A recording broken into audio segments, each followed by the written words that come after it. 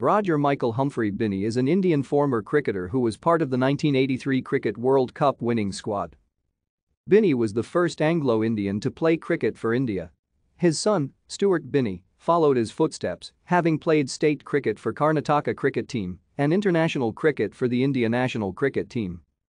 Roger Binny, as he is known, was a cricket all-rounder who is best known for his impressive bowling performance in the 1983 Cricket World Cup, where he was the highest wicket-taker, and in the 1985 World Series Cricket Championship in Australia, where he repeated this feat.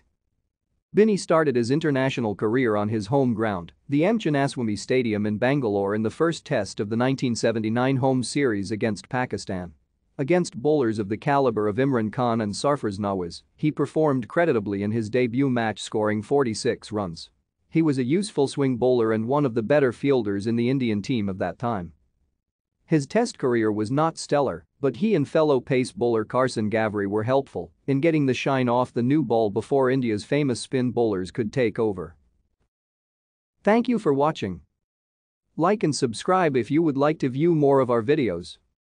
Have a nice day.